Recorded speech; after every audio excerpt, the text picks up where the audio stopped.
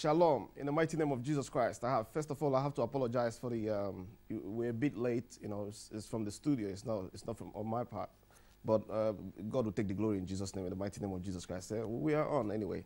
We thank God for that in Jesus' name, and you're welcome to the program in the mighty name of Jesus Christ. And before we start, I'll just pray and dedicate the studio to the Lord. You see, Satan is upset. He's so upset, but he can't do anything. The more he fights us, the more we keep moving. May God be glorified in the mighty name of Jesus Christ. So we pray in Jesus' name. Father, help me this moment to speak the truth and nothing but the truth in the mighty name of Jesus Christ. And Lord God Almighty, let your angels saturate this atmosphere in Jesus' name and speak your word. And Lord, let it not be my word in Jesus' name. Let my voice be your voice in the mighty name of Jesus Christ. Lord God Almighty, I disappear. Appear to your people in Jesus' name. Amen. In Yeshua's name we pray. Amen. So you're welcome to the program. Another day the Lord has made in Jesus' name. And today the Lord is let there be light with Chimezie Okonkwo in the mighty name of Jesus Christ. So you're welcome to the program. And I say shalom again in Jesus' name. And today's topic, the Lord has titled it the construction industry. The construction industry. You see, whatever you do in life, you are part of the construction industry. The first industry that ever existed was the construction industry. When God said, let there be light, that was the language of construction. In the mighty name of Jesus Christ, because the Bible says he brought things into being by those spoken words. In the mighty name of Jesus Christ, everything we seek to achieve in life has to go through the channel of construction in Jesus' name. It's a building process. In the mighty name of Jesus Christ, the hiccups, the many failures, the storms, the great successes, the disappointments, they're all part of the construction process in the mighty name of Jesus Christ. And you don't back down in Jesus' name. The Lord will be with you in Jesus' name as you build in Jesus' name, in the mighty name of Jesus Christ. We are all employed in some sort of construction work or another in the mighty name of Jesus Christ. And I'll say this, if there is a construction industry, then there is a deconstruction industry. There is a destruction industry. There is a demolition industry. You must be very careful so you don't fall prey to the letter in Jesus' name. May God be glorified in Jesus' name. In the mighty name of Jesus Christ. You see, the government, the emergency services, every aspect of life, every aspect of society and life is in the process of building the society, empowering the society in the mighty name of Jesus Christ, energizing the society, making the society relevant in this present world in Jesus' name. And be part of it in Jesus' name. Now we'll go to 1 Corinthians 3 verse 6 in the mighty name of Jesus Christ. 1 Corinthians 3 6. Now listen to what it says. It says, I have planted, Apollos watered, but God gave the increase. Construction, united construction. There must be unity for construction to take place in Jesus' name. It says, I have planted, you must be speaking the same language. I have planted, Apollos watered. I'll call you back, please, after the program in Jesus' name. It says, I have planted, Apollos watered, but God gave the increase. So everybody has a role to play. Paul said he planted, Apollos watered, but the increase came from God in Jesus' name. Construction without God is impossible. In the mighty name of Jesus Christ, you must involve God. It's teamwork. You must involve God when you are building in Jesus' name. Let's go to Genesis chapter 11. May the Lord be glorified. Genesis chapter 11. And I'll read from verse 1. It says, and the whole earth was of one language and of one speech. The whole earth. This was from the beginning. It says the whole earth was from one language and from one speech. So I read from verse 4 to 9 now. It says, and they said, go the people, go to, let us build us a city and a tower, whose top may reach unto heaven. Whose top may reach unto heaven. And let us make us a name. They were eager to make themselves a name. Bible says God gave Jesus a name that is above every name. The Bible says David made himself a name when he smote the Amalekites. So the name is what men are fighting to preserve, their names. He says, and let us make us a name. That was the intention, one of the original intentions of man, to make himself a name. Lest we be scattered abroad. The same thing, the Bible says in the book of Job, it says what the thing he greatly feared came upon him. The same thing that man feared eventually came upon them. He said, lest we be scattered abroad upon the face of the earth. They were trying to outsmart God. Even today, men are still trying to outsmart God. It says upon the face of the whole earth. And in verse 5 it says, and the Lord came down to see the city and the tower, which the children of men builded. And the Lord said, behold, the people is one, and they have all one language. Very important. You must be speaking the same language. And this they begin to do, and now nothing will be restrained from them which they have imagined to do. Imagine that what unity can bring. It says when they are united and they speak one language, nothing is impossible for them. And in verse 7 it says, go to, let us, the same us that made the world. In the beginning God created the world. Let us make man.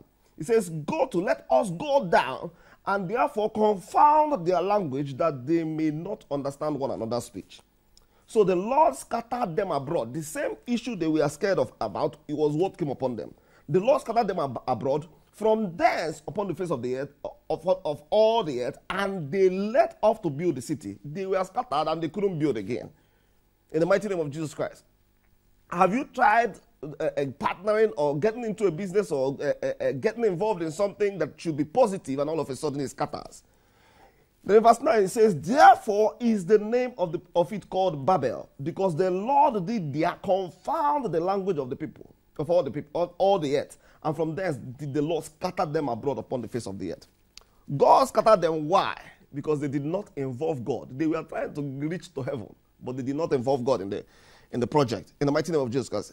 Anything or any project without God brings confusion, chaos, and sometimes terror.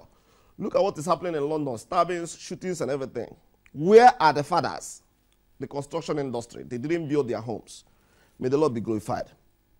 In the mighty name of Jesus Christ. On my last trip to Israel, I discovered that, that was the first time I ever had it. That was in February. I discovered that the US dollar bill had the sign, the symbol on the back of it of the Star of David. Now, I believe that was intentional. That was involving God in their matters. Imagine. And that is the only foreign currency, as long as I'm aware, that is the only foreign currency you can spend in Israel. And not only in Israel, in different countries of the world, about 10 countries of the world or more even. You can spend the US dollar. You can use it and buy. In the mighty name of Jesus Christ. So they involve God. That's why they have, in God we trust, they involve God from the origin. That's why it's like they dominate the financial world. In the mighty name of Jesus Christ. Why by the grace of God, this country dominates the language. Because the country gave the word, the English language. May the Lord be glorified. In the mighty name of Jesus Christ. You must be involved with God. Otherwise, you will scatter. In Jesus' name. Now I ask you, what is the language of the church? What language does the church speak? The Jews speak Hebrew. The Muslims speak Arabic. What does the church speak? The church doesn't have a language. English language is not the language of the church.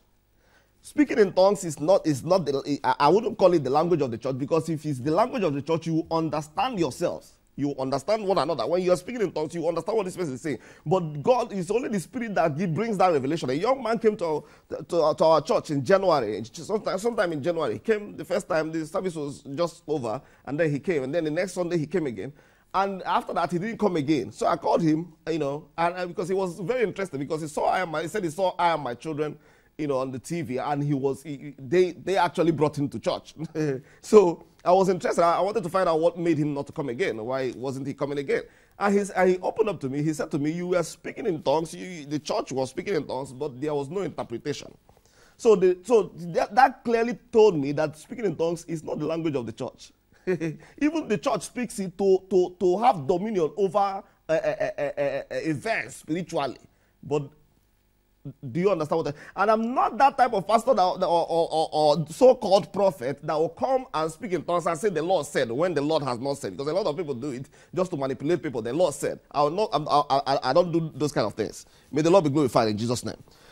In the mighty name of Jesus Christ. What is the language of the church? The church has no language, and that is the confusion. I believe that the people of the earth that were confused because of the way Christianity is today. I believe Christians were those ones.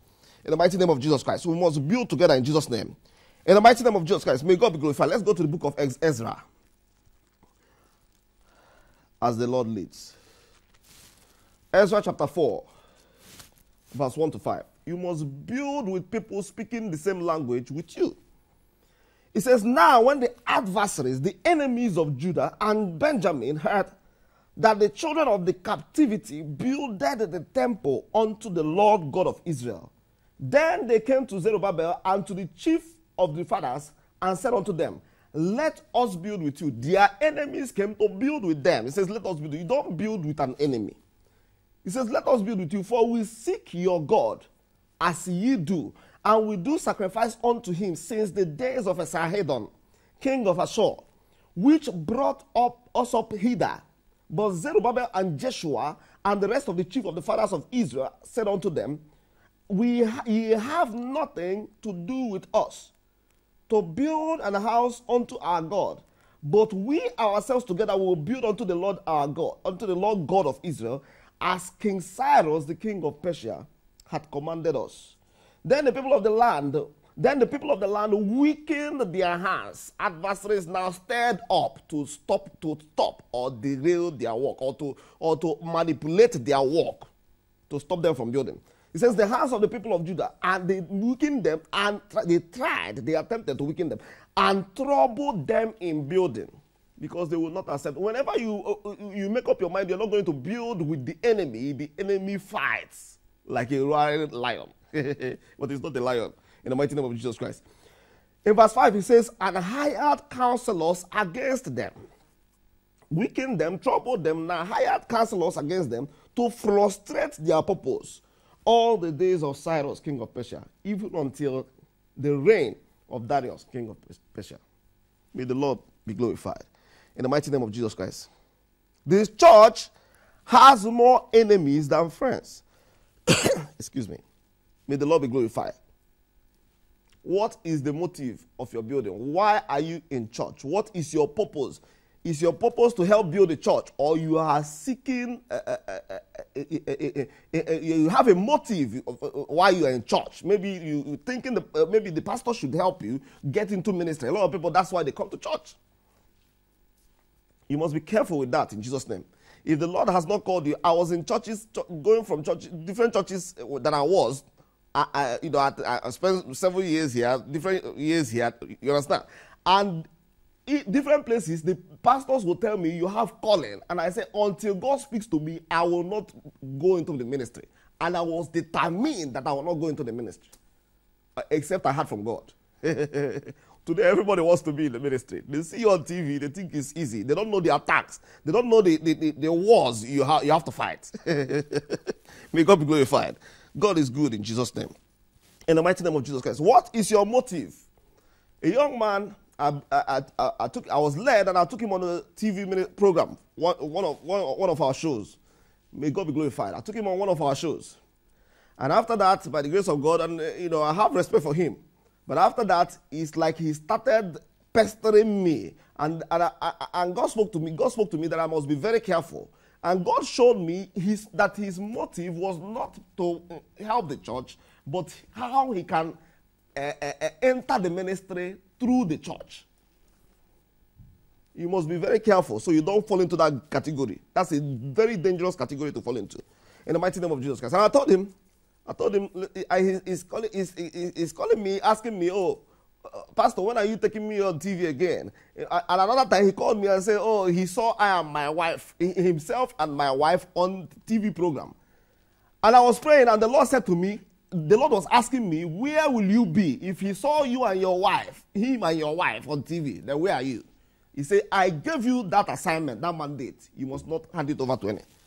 In the mighty name of Jesus Christ. And I told him exactly what God told me. I said, God said I must listen to him and obey him. Don't try to manipulate me. I'm working for God in Jesus' name. And I'm doing it with my heart in Jesus' name. May God be glorified. In the book of Matthew 16:18, Jesus said, I'll build my church. He says the gates of hell. But I said the gates of Sanballat and Tobias will not prevail against it. In the mighty name of Jesus Christ. Let's go to the book of 1 Kings 7:51. 1 Kings 7:51. May the Lord be glorified.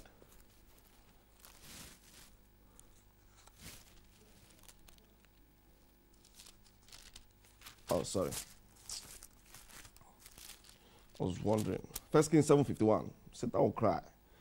He says, so was ended all the work that King Solomon made for the house of the Lord. And Solomon brought in the things which David, his father, had dedicated. Solomon built, but David dedicated. David prepared for that house in Jesus' name. Now, Solomon takes the glory. He built the temple, but the temple was actually built by David spiritually. It says he brought in all the things that David, his father, had dedicated. Even the silver and the gold and the vessels did he put among the treasures of the house of the Lord. May God be glorified. You must be in agreement with God. You must agree to agree with God, or agree to disagree, and you're in problem. In the mighty name of Jesus Christ. Now we'll go to 1 Chronicles 22 again. May the Lord be glorified. 1 Chronicles 22. And I start from verse 5 in Jesus' name. It says, and David said, Solomon, my son, is young and tender, and the house that is to be builded for the Lord must be exceeding magnificat, of fame and of glory throughout all countries. I will therefore now make preparation for it. So David prepared abundantly before his death. David prepared for the house that Solomon takes the glory for today. Then he called, in verse 6 it says, then he called for Solomon his son and charged him to build an house for the Lord God of Israel. Solomon only obeyed David. And in verse 12 he says, only the Lord. Now David now spoke to Solomon. David was the one that told Solomon what to ask God for. And Solomon takes the credit that he is the wisest man that ever lived. And I will not say it's David, and there's a reason why I will not say it's David. Now listen. In verse 12 he says, only the Lord give thee wisdom and understanding, and give thee charge concerning Israel, that thou mayest keep the law of the Lord thy God. So David was the one that initiated that wisdom. Solomon knew at that point, this is what I should ask for. And then in verse 14 it says, now behold, in my trouble, David is saying, listen to what he did. In my trouble, in pain, in his challenges, he says, I have prepared for the house of the Lord 100,000 talents of gold, and 1,000 talents of silver, and brass and iron without weight, immeasurable. For it is in abundance. Timber also and stone have I prepared, and thou mayest add thereunto. What did he add? David prepared for that house. In verse 16 it says, of the gold, the silver, the brass, and the iron, there is no number. Arise therefore and be doing, and the Lord be with you. That was his releasing his son to do the work. Without that release, Solomon would have struggled. In the mighty name of Jesus Christ. David made comprehensive provision for God's house. May the Lord be glorified. A few weeks ago, I was meditating on the word. I was preparing for the message on the church service on a Sunday. It was a Sunday morning. I was just going through the message.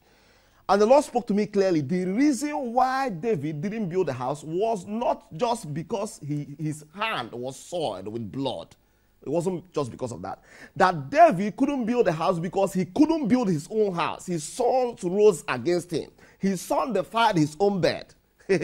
Absalom chased him out of the kingdom. How can your son, David with all the power, David a man of war, and his own son chased him out of the kingdom? That was why, the main reason why David couldn't build his house.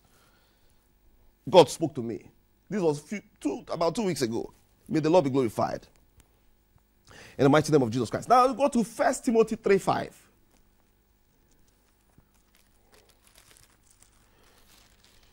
May the Lord reveal in Jesus' name. 1 Timothy 3:5.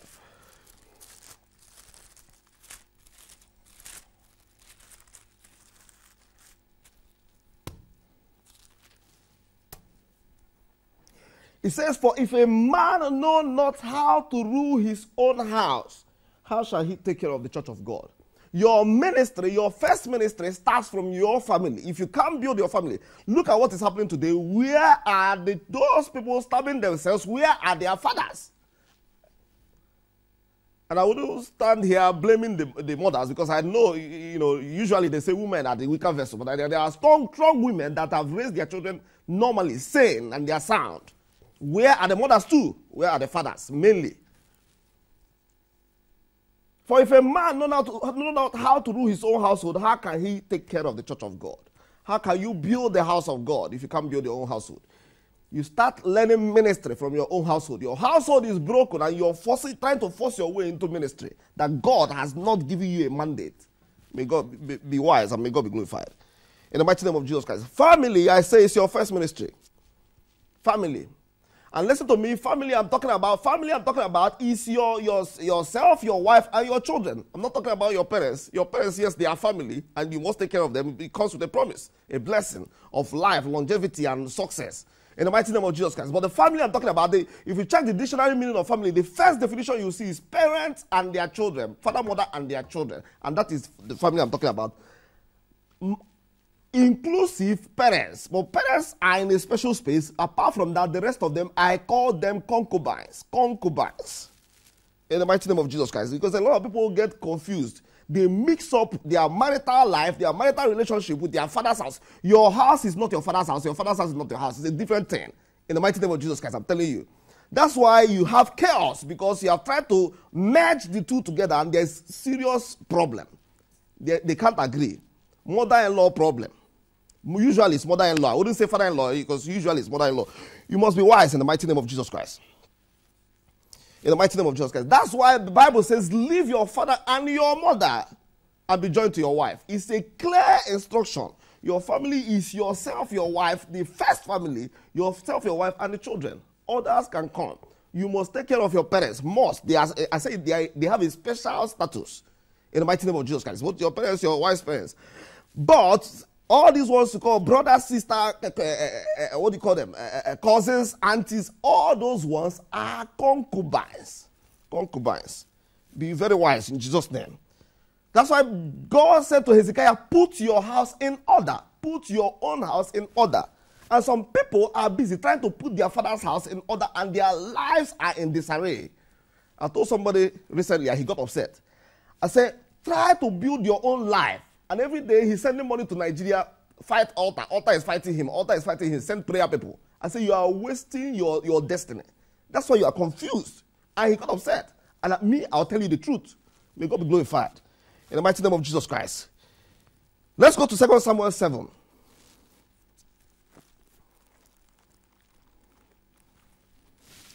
2 Samuel 7, 12 to 13. Now listen to what he says. He says, and when thy days be fulfilled, and thou shalt sleep with thy fathers, I will set up thy seed after thee, which shall proceed, this was to David, which shall proceed out of thy bowels, and I will establish his kingdom. Now, physically, it was speaking about Solomon, but spiritually it was Jesus. And then in verse 33, it says, he shall build an house for my name, and I will establish the throne of his kingdom forever. Solomon, Bible said Solomon perceived that the Lord had established him king over Israel. Even though he messed up along the line, but the Lord had established him king over Israel. So physically it was Solomon. Spiritually, it was Jesus Christ. You must be in spirit in Jesus' name. And then if you go to 1 Kings 6:14, it says that Solomon completed what he started, the house he started. John 19:30, Jesus said it is finished in the mighty name of Jesus Christ. And if you are building, keep building. In the mighty name of Jesus Christ, let God protect you in Jesus' name. In the mighty name of Jesus Christ, I rededicate your life to Christ. In the mighty name of Jesus Christ. And let this message teach you and minister to you. In Jesus' name. And I say what? Shalom. In Jesus' name. Be blessed. See you next week. Shalom.